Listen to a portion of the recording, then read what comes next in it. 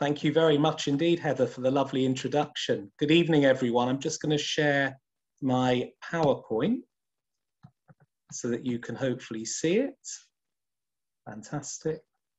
Okay, let me just go into my slideshow.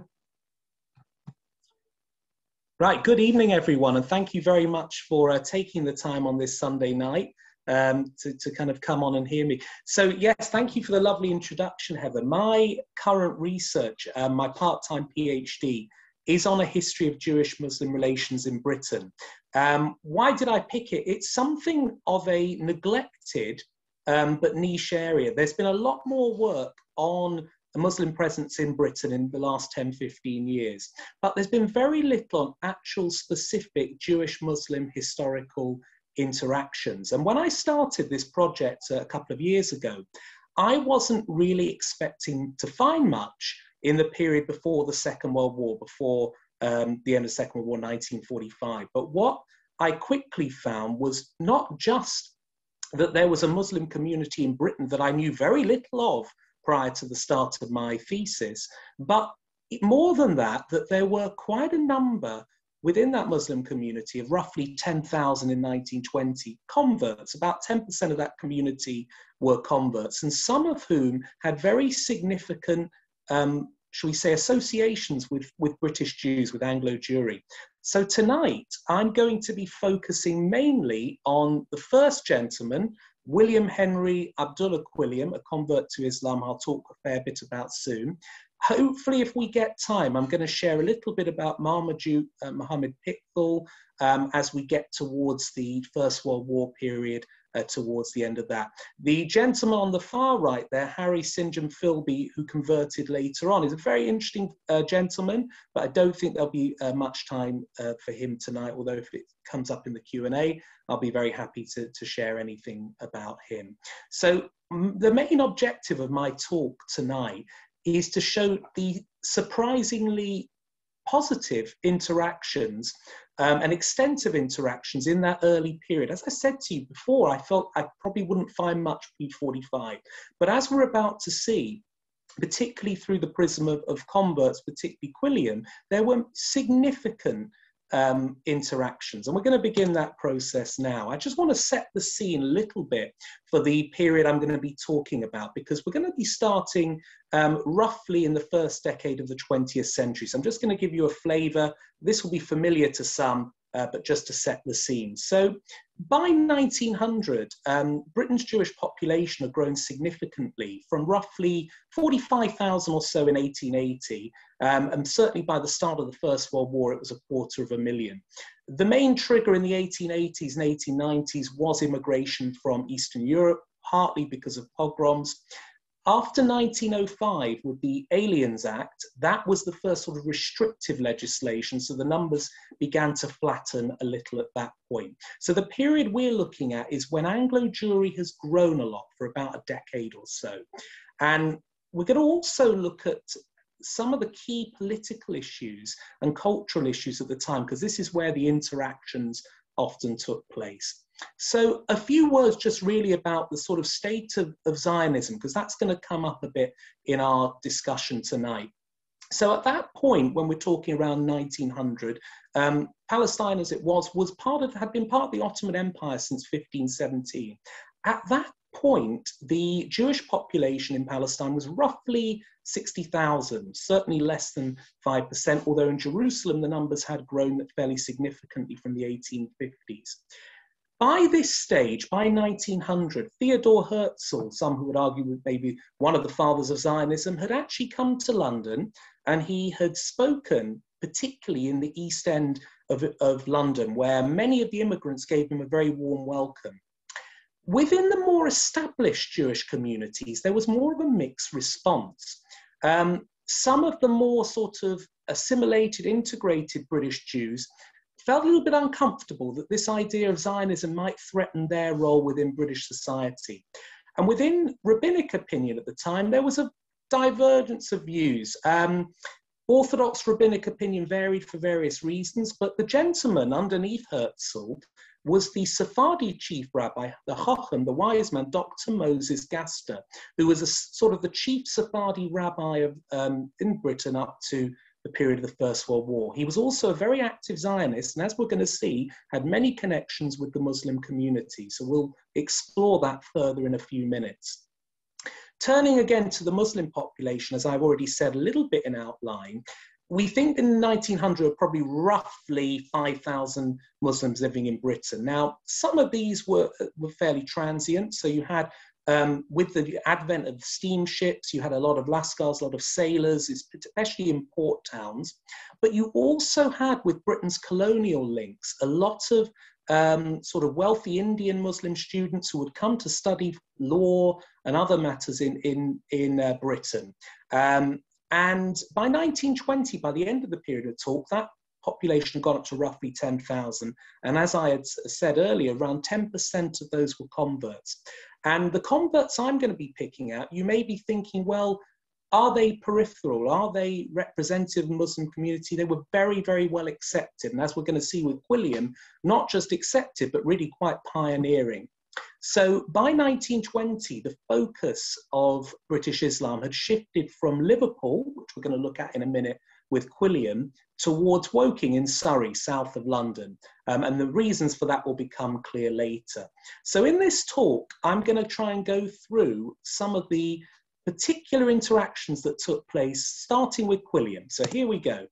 Now, William Henry Quilliam is very well known, particularly in the last 10 to 15 years. There have been some scholarly works written about him, as well as a foundation set up, the Quilliam Foundation, I think in 2008. But William Quilliam is absolutely fascinating. He was born 1856. He was raised in a Christian family in the Methodist tradition. And very early on in his life, from the age of 8, he was taken by his grandpa to temperance meetings, basically about problems with alcohol. And as he grew up, he looked around Liverpool and he was struck by the poverty that he saw, but also by the sectarianism, the divides within the Christian communities between Catholics and Protestants, which were quite heightened in Liverpool at that time. He trained in law, and he certainly went through various Christian denominations. From the age of 8, he vowed not to touch alcohol, which was interesting because at that point he was certainly raised in the Methodist tradition. He then went through various Christian denominations, including the Unitarians. And then in the 1880s, he was advised that he was having a bit of burnout and he should go on holiday to a warmer climate. Anyway, he arrives in Morocco, 1882, and he starts, like many of the converts, absolute fascination with Middle East, with North Africa. And they say that when he was in Morocco, he sat down and he had a conversation with a Jew and a Muslim in Morocco, and he was the nominal Christian. And this conversation apparently was quite inspiring. Eventually, he officially converted in 1887, publicly renounced Christianity in 1888, and changed his name to Abdullah. What is very interesting here is how we're about to see how Jewish-Muslim interests were quite similar in a certain way. You see, Abdullah Quilliam was a convinced Turkophile. At this time, the Ottoman Empire, according to the Russians, was the sick man of Europe. But Quilliam saw the Ottoman Empire as a real force for good, and a force for Islam that was both rational and would be a force for good in the modern world. And here there was a very interesting parallel with the Jewish community, because the mainstream Christian community in Britain had started becoming more anti-Ottoman, particularly in the 1870s. There were independence movements within the Ottoman Empire from some of the Christian subjects. And in Bulgaria in 1876, there was an uprising. And according to the mainstream British press, this was put down with ferocity by the Ottomans. And yet it was very interesting because at that time, the British Prime Minister Disraeli, who of course was of Jewish origin himself, although he had converted to Christianity, he was very much against the general public opinion at the time, in that he was actually quite sympathetic to the Ottomans and saw them as a good balance to a potentially overpowerful Russia. That being said, the key thing here is that generally speaking, Jewish communities in Britain had a much higher opinion of the Ottoman Empire than perhaps many Christian communities had. And this became a point of similarity and a point where Quilliam could really engage with Jews. And we're going to see this soon. So he set up his Liverpool Muslim Institute in the late 1880s. The date is wrong there, I've just noticed a type error. And between then and 1908, when it folded, it's estimated that Quilliam's personal influence, as well as the influence of the Liverpool Muslim Institute, that he personally raised around 250 converts to Islam. Vast majority were Christian. There may have been one or two of Jewish origin, but certainly he had an impact there. And what is remarkable about this operation in Liverpool is that we're looking here at a very provincial community. And very often when you look at sort of Jewish history, it's very London focused. But Quilliam traveled the country, as we're going to see, meeting Jewish audiences. And this was not just a sort of peripheral figure. As you're about to see, Quilliam was a prominent Muslim. What happened? He developed a very close friendship with the Ottoman Sultan, Abdul Hamid II. And Abdul Hamid in 1893 appointed him the Sheikh al-Islam, essentially, I suppose, the equivalent of the sort of the chief imam, perhaps, of the British Isles by the Sultan. And he became one of the leading voices for Islam. You can see here the weekly newspaper that was produced in Liverpool, the Crescent. Now, I've had the pleasure at the British Library of going through many of the editions. It ran for 15 years up to 1908. Most of it's digitized. There were a few bits I needed to get literally access to at the British Library.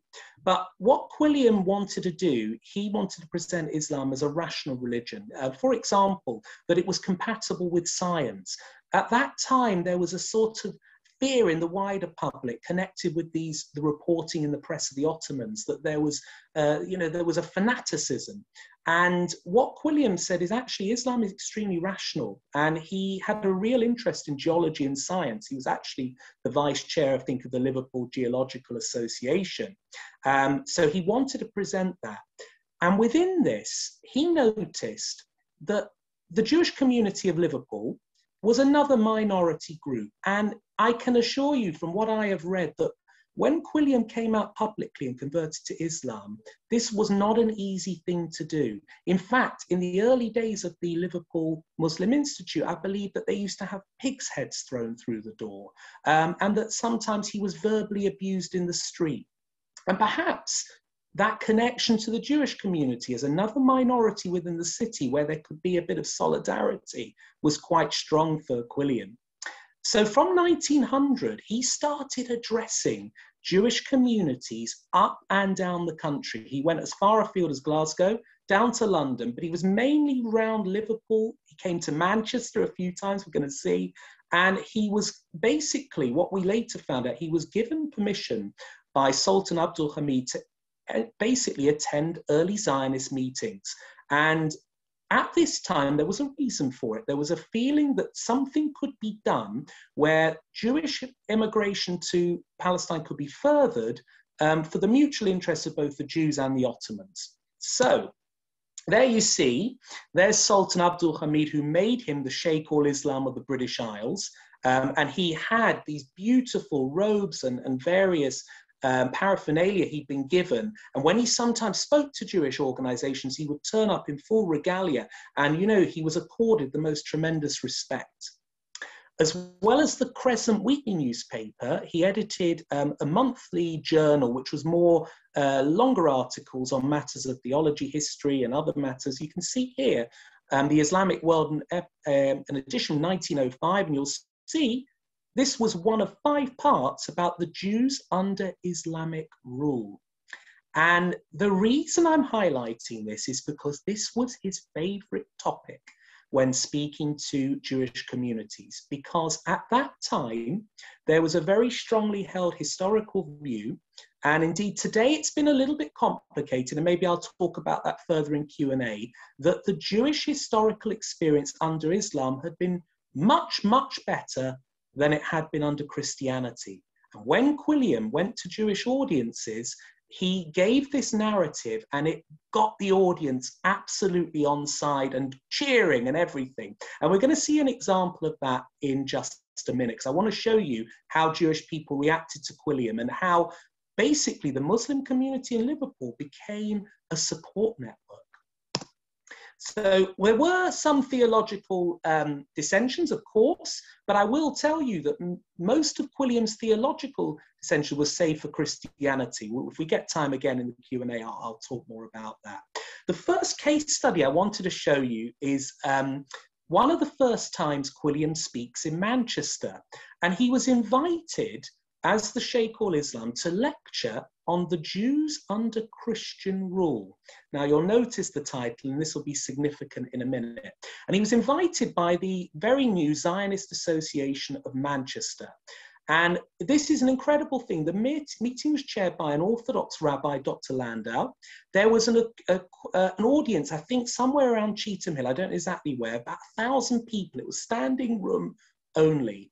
And Quilliam gave the most mesmerizing speech from basically the report, not just in his present, but it's verified by the Bury Times as well. So what better?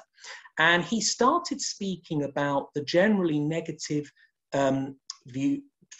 treatment of Jews. But what was particularly interesting is he often spoke about the so-called golden age of Jewish-Muslim symbiosis, of connection in Spain. Now, this in recent times, there's been a lot more scholarship on this. And I think we need to, the reality is we probably need to get away from either extreme being an absolute interfaith utopia, or the other end that it was actually generally persecution, because the truth often lies somewhere in the middle. But what Quilliam got across absolutely accurately and very much reflecting the works of Jewish historians at the time was that when the Christian started slowly taking over Spain in the Middle Ages, this was a turning point not just for Jews, but for Muslims.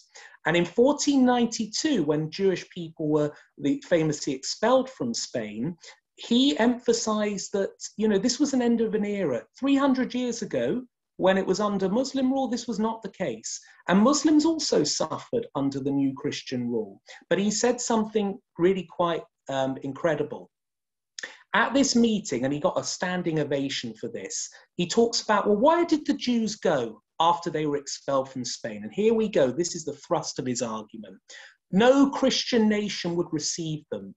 And alone among the nations of the world, the Ottoman Turk welcomed them and gave shelter and assistance. And here is a very interesting line. The garments of the Christian are red with blood of the martyred Jews, but the robes of the Muslim are spotless as the new fallen snow in this particular. So you can imagine at this stage, you've got here a crowd of about 1,000 Jews in Manchester who feel that there is some hope that under the Ottoman Empire, that there could well be some more Jewish emigration and potential for projects.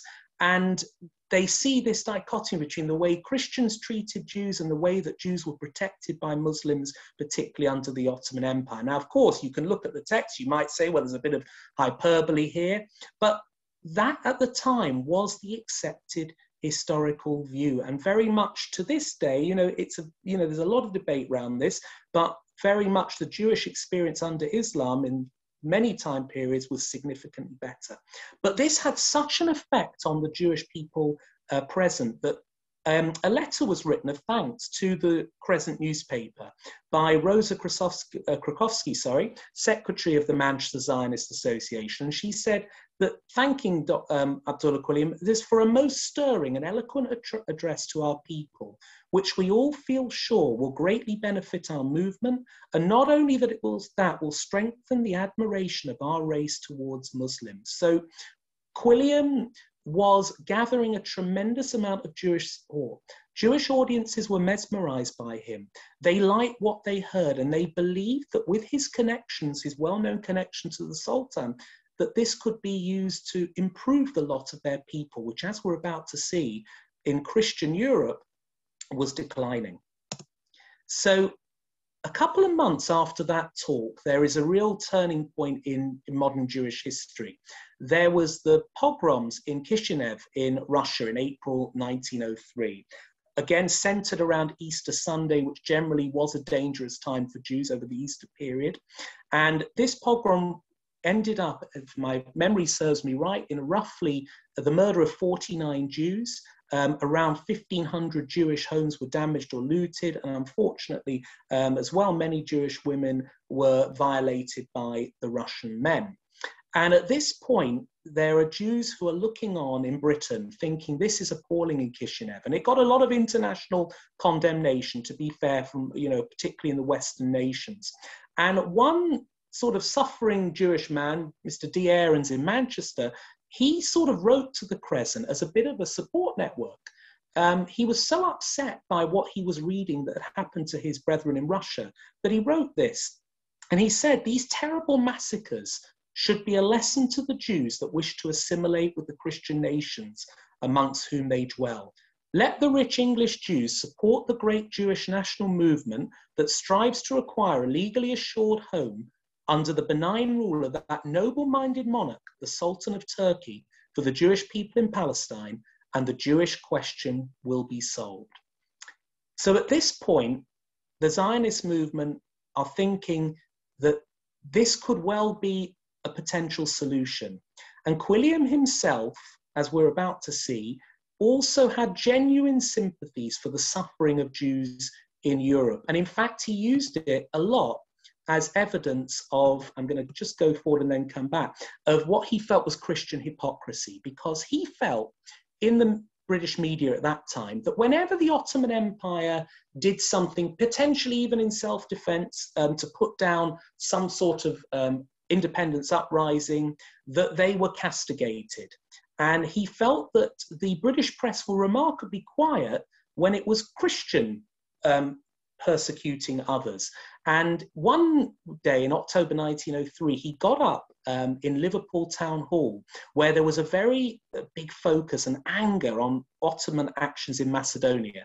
And at this point, he partly used the experience of the Jews to show what he felt at that time was the hypocrisy of the Christians regarding the way they looked at the Ottomans. And as you can see in this quote, he says, it's interesting that many of these Christian nations cry foul to the Ottomans, but where are they shouting about the tortured Jews?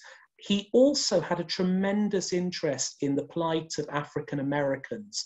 And he recorded often in the Crescent the most harrowing stories of lynchings of African Americans.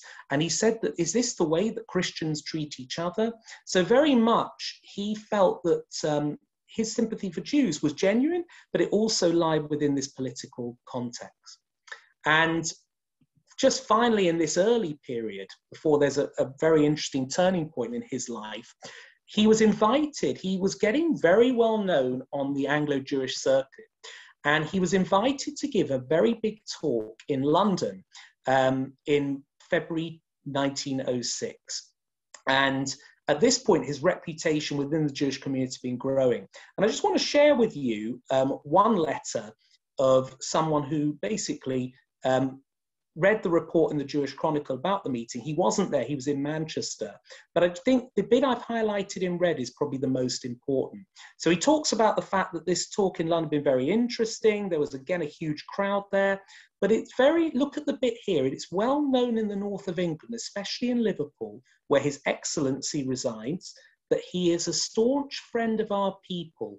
And nowhere does he feel more at home than when he's addressing a Jewish audience. And I think this tells you a lot about the impact that Quilliam had. Now, I do want to show that, again, he didn't always get completely uncritical responses. At this talk in London, there were some Jewish people present who felt that perhaps his historical account of the Jews under Islam had been a little bit too rose-tinted. For example, at the end, there was a Q&A session, as we often have, and one Jewish member of the audience basically said, well, if Jews are treated so well by Muslims, because he's mainly talking about the Ottoman Empire, how can you account for the fact that in Morocco, where there isn't a Christian influence, you can't blame it on sort of the Christians, that there's still the Jews there in a bad condition? He also mentioned about in parts of of Persia. He mentioned that I believe there are some unfavorable references to Jews in the Quran. And it's very interesting because Quilliam's response was much of that is the Christian editors and their translations. And so he was kept on his feet, and there were people who felt, well, hang on a minute, what you might be saying about Jews under the Ottoman Empire, is true, but it's not the case everywhere. Likewise, one other member of the audience wanted more information about, what did the Sultan want to do regarding an increase in Jewish presence in Palestine?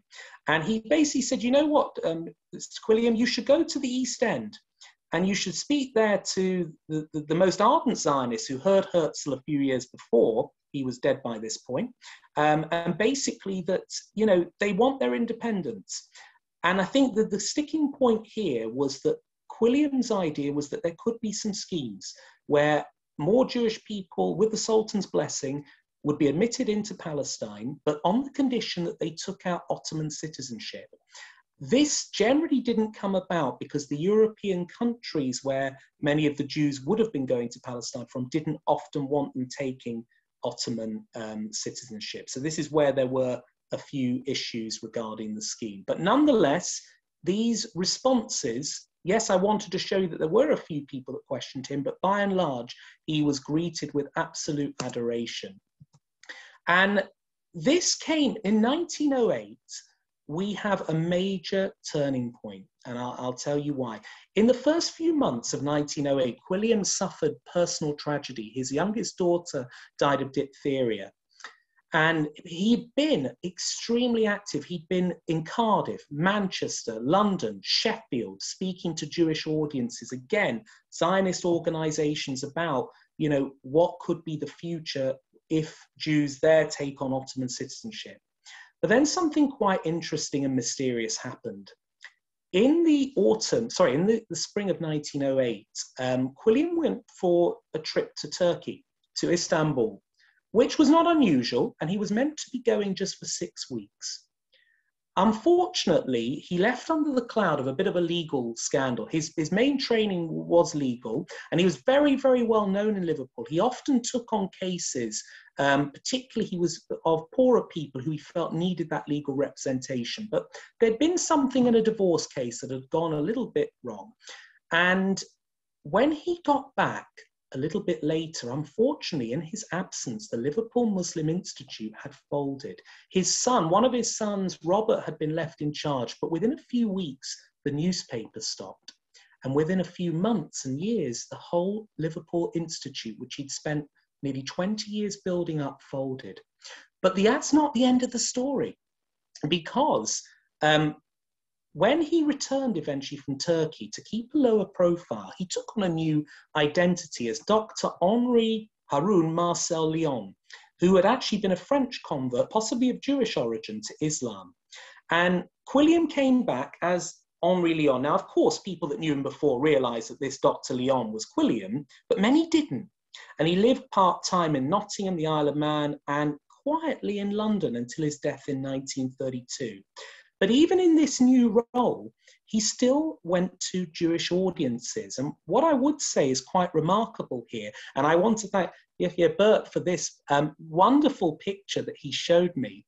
You'll notice this picture is from the Society of Philology. This was when Quilliam came back as Lyon to London. He got involved in a lot of sort of intellectual cultural organizations. And in the front row, you may see Quilliam. He is fifth.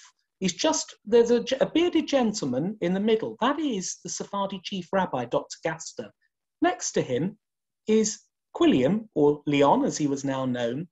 And remarkably, in this society, this was a real melting pot, often of Jewish-Muslim cooperation on cultural and intellectual spheres. One of the other people in this picture is Rabbi Isaac Herzog, who actually became the first chief rabbi of Israel after 1948. So you can see that he still kept his involvement up with the Jewish community.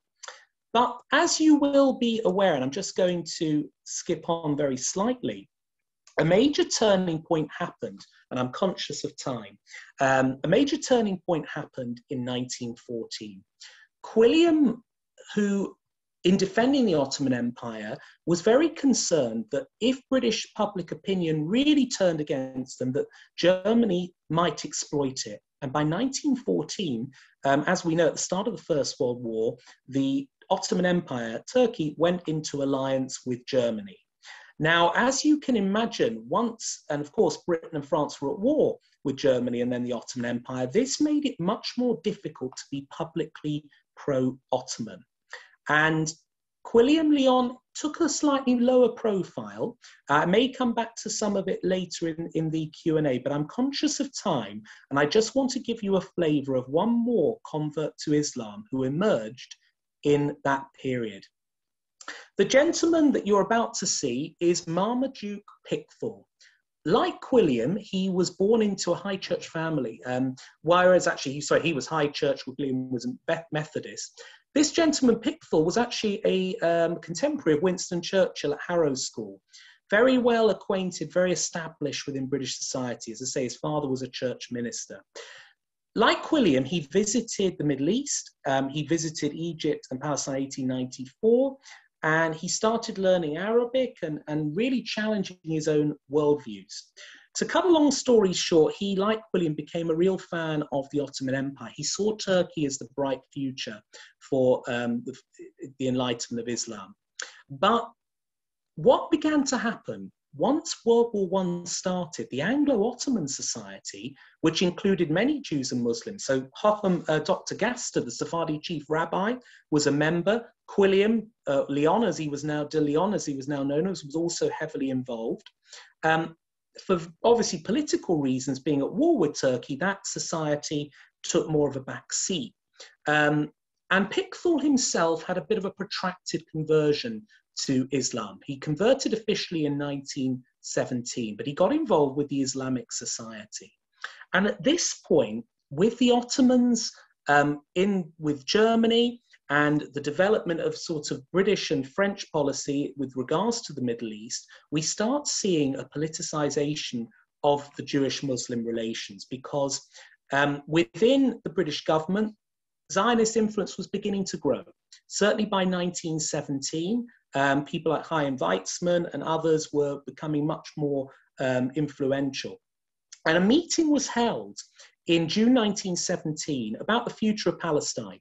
Now, we know from earlier that there was, in the Quilliam years, in the early 20th century, there was this idea that there could be projects whereby Jewish presence in Palestine would be expanded, both for the benefits of the Jewish community, but also for the Ottomans. The political landscape's very different by now. And what Pickthall does, he speaks passionately on this society because he wanted Britain to do a separate peace with the Ottomans, which wasn't likely to happen. And he was actually watched by the sort of secret services as a potential sort of Turkish spy. Having said that, as we're about to see, he started by talking about, like Quilliam, the Jewish-Muslim symbiosis, the fact that Jews had been a lot better off under Muslim rule than they had under Christian rule, that the Muslims had preserved Jerusalem and its holy sites for Christians and Jews, etc. And his fear was that if there should be the European powers getting involved in the Middle East, that this could potentially lead to a little bit of disaster. But what you'll notice with Pickthall, you can see that the political concerns are beginning to shift, because he says the Jewish presence in Palestine, what he would call the old Jewish presence in Palestine, that he had no problem with that. But he was a bit worried. He felt that some of the more recent immigrants had a sort of extreme and narrow fanaticism, which he felt was very different to the Jews he knew in Europe. And he feared that this could lead to a terrible rupture in Jewish-Muslim relations. I mean, he declares, but here they hate the Christian, they hate the Muslim. This is, of course, a generalization, but there's a passion behind it, feeling that his Ottoman Empire is being threatened, and that to some extent he saw that maybe Jews are being put in place as a pawn here. But what is interesting is that at this meeting, there were a few Jewish people present. Some of them completely disagreed and said, no, absolutely, you know, we support Zionism. What you're saying about some of the new recent Jewish immigrants isn't true. And then there were some who, like this gentleman, Charles Schleich, who actually felt, well, hang on a minute, you know, he was a very European Jew. Why would Jews want to go to Palestine? What experience have they got in agriculture? But the point I wanted to make here, aside from the political, is that if you look at how he composed, where Islam has always been the most tolerant to other religions, Christianity has surpassed all others in the ferocity of its persecution of Jews and Muslims. And he talks about Salonika in the Ottoman Empire, which was a tremendous centre of Jewish life of over 400 years, where unfortunately in that year there was a terrible fire, which really did damage the infrastructure of the community. But he says, he found Islam ever tolerant to all races and creeds, and that for the peace of the world, he wanted to keep Palestine as it was under Muslim rule. Now, this was a big debate. By 1917, you've got a lot of debate going on because you have the Balfour Declaration in November, but even prior to that, in the Board of Deputies of British Jews, there's much more, those people with the more of the Zionist views certainly are beginning to take ascendancy. So what we find with, by the time of Pickthall, just going back to him, is that by 1918, the earlier period of promise and hope is beginning to shift. Obviously, the war and the geopolitical circumstances. And Pickthall is worried that if the Ottomans lose Palestine, this would not be a good thing either for them, or he felt for the region as a whole. But just because I know I'm almost out of time, I've probably been speaking for too long, I just wanted to kind of finish with a couple of reflections really about why I feel this is important. I feel this is very important because it's very much this period I've been researching in Jewish-Muslim relations in Britain is very unknown. And I think that we should be able to take inspiration in the present from the fact that there have been, only 100 years ago, this tremendous Jewish-Muslim solidarity, you know, both with ourselves and locally in Manchester and others. Of course, the political situation once World War I started complicated matters, and there is no doubt about that. And you know, at another time, I'd look at the sort of impact of Jewish-Muslim relations. But what I would say is that overall, in that period, there was a fond sense that Jews and Muslims had a tremendous amount in common. Not only had the Jewish experience under Islam been generally a lot better than that under Christianity, but the similarities and the cultural nuances meant that Jews and Muslims could work together. And we see that in the 1920s and 30s, where the imam of the Woking Mosque, which became predominant after Liverpool's closure, again went to synagogues, spoke publicly. Jewish people were invited to speak in the Woking Mosque. And again, certainly even in 1930s, with the rise of Nazism and fascism, what we find in Britain is that British Muslims strongly condemned fascism as against Islam and against world peace in all. So there's a lot more to explore. I've probably gone over time, and I want to thank you very, very much for listening, and I'll be delighted to take some questions. So thank you very much. I shall stop sharing. Thank you.